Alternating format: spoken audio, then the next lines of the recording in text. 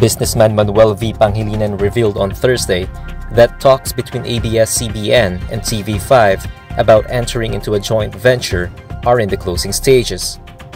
According to Pangilinan, discussions have been ongoing for over a year, and that it's fair to characterize it that they are in the closing stages. Pangilinan also told reporters that the media firms were looking to form a joint venture where TV5 will own 65%, with the remainder to be held by the Lopez-led network.